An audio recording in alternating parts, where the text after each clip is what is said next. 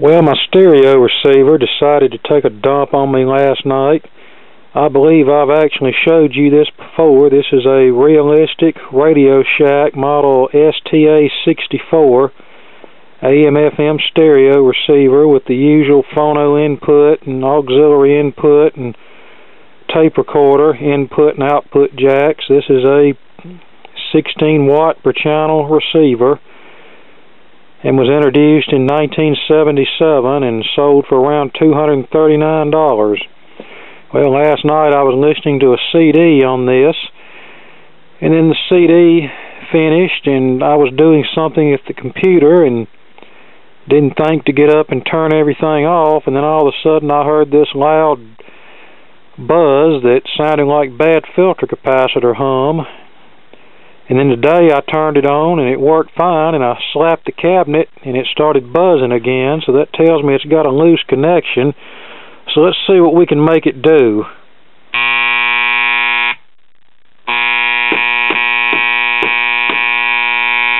Well, it's not cooperating now, but that's the symptom we have. So let's open it up and see if we can determine what's wrong with it. Okay, here's the culprit right here, this electrolytic filter capacitor.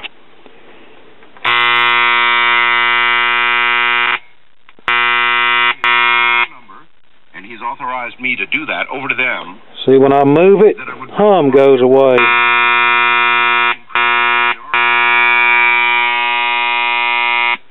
So that's either a bad solder connection or an intermittent connection inside the capacitor. Let's try resoldering it first. Well, apparently it wasn't a solder connection issue. Because it's doing the same thing, and now wiggling the capacitor has no effect. So now we're going to pull the capacitor out and check it. Okay, the original capacitor is definitely bad. The original one, let's see, is a 4700 microfarad 35 volts. I have a 220 microfarad substituted, but that's too small, but it's good enough for a test. And as you can see on the capacitor meter, it's pretty much dead.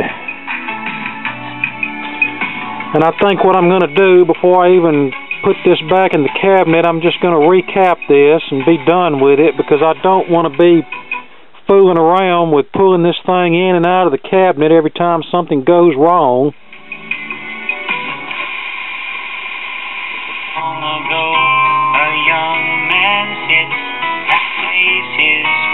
Yeah, you don't hear that one much on the radio anymore.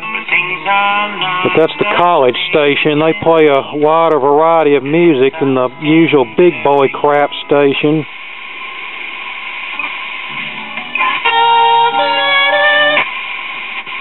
It doesn't have...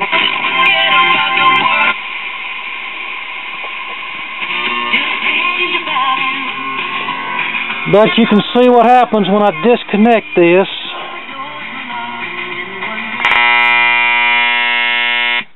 So that proves that this capacitor is bad.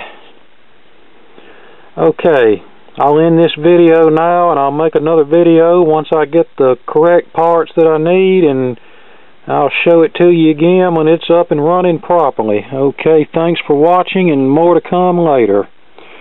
Apparently this old capacitor had an intermittent connection inside, because if you remember, I was able to wiggle it the first time and the hum would go away. But resoldering it didn't solve the problem. It just actually made it worse. So that tells me this cap is intermittently open.